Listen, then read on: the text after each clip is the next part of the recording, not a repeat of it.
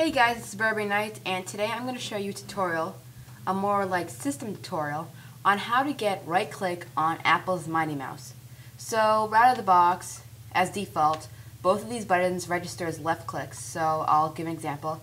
Left, right, and as you can see on the screen, they both register as left clicks. So say you want to copy and paste something, you'd have to highlight it, then you press Control, then you click it again, and you get to the cut, copy, paste menu. But an easier way to do this is to go to System Preferences, and then Keyboard and Mouse. And as you see, both these buttons are set to do one task, but you want the left to do one thing and the right to be the right click. So what you want to do is get to the right side of the mouse, and you want to press secondary button because you want that to be first, second button.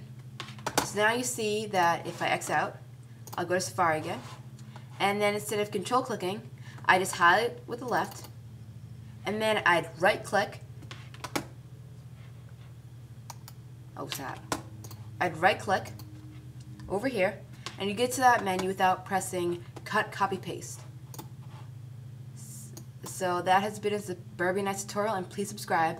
And remember, you should subscribe also to Pure Ponage 575 and his new account, Macalink Tutorials, and Green Top Gun. He's very helpful. They're both really helpful. So I appreciate you guys watching this video, and please subscribe. And I accept all friend requests.